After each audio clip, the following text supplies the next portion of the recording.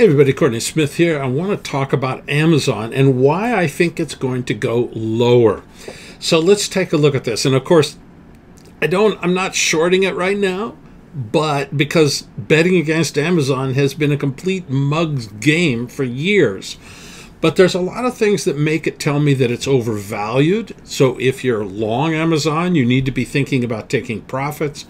And we may even want to go short at some point because the fundamental underpinnings of Amazon are starting to weaken. So first of all, obviously the COVID crisis at first, right here, the price took a dip, but has just exploded to the upside as everybody's ordering everything from Amazon. You can order your food from Amazon, you can order your entertainment, your video, you can all your home equipment, everything you want to buy, you can buy at Amazon, just like the old Sears Roebuck. But now the new Sears Roebuck is Amazon. So COVID has really helped it out a lot. But just because it's been helped out by COVID doesn't mean it can't get to be overvalued. Let's break this down a little bit. So when I look over here, I see this year's earnings on the upper left-hand side up 32%. That's very good. And next year accelerating to 43. That's unusual to see a company accelerate their earnings. What's the problem then? Well, another good thing, EPS rating, 93. It's growing earnings faster than 93% of all other listed companies. Those are three excellent statistics. But let's take a look at some underlying problems. Notice here that in 2020, we've got the little red diamond pointing down. That means that the analysts are actually reducing their estimates of how much money they're going to make this year. Next year, they're increasing them. So once again, next year, this is the major bullish feature on this chart. But here's the real big problem. The PE is 126. And that's 5.7 times higher than the average stock. It should be higher. No question, it's a better company.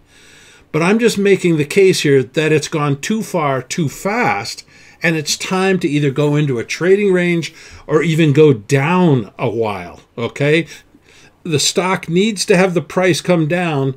The earnings need to come up to build value in the stock so people can buy it and it'll engage in another big bull market. But I don't think that's right now. I'm not going to sell it. But taking profits, probably a pretty darn good idea. Let's take a look at it from a fundamental perspective. Hang on one second. I'll get there.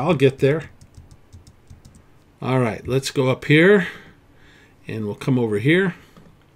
So just from a short-term technical perspective, let's take a look at this. So this is a chart with a bunch of my indicators that I like to use. Now, one of the indicators I like to use is the purple predictor, better known as on-balance volume. And we saw here that the price came up here. We had a little bit of a consolidation. Then we went up to a new high. And, of course, we came down hard late last week. Notice that the purple predictor was above the price action. That's very bullish. Notice it's now on the price action. So we've gone from a bullish purple predictor, which told us that the smart money was bullish, to now they're neutral. They don't really care about this stock. And so as a result, the going from bullish to neutral is a negative in the market. Let's scroll down to the bottom here. So this is the ADX, and the ADX is a measure of the trend. A rising ADX means that there's a strong trend. A declining means that we're into a neutral market. Well, as you can see, we had gotten a little bit up going into that high that we made a week ago, but now we're into a neutral market. So I'm not ready to say this is a bear market, but a neutral market, you don't want to own stocks that are in neutral markets because that means you're not making money. You only want to own stocks in bull markets, and you want to be short selling stocks in bear markets, period. So that's what we need to be looking at, all right? All right, so let's leave it there. Time to get out, not time to sell short, not time to buy. Talk to you later.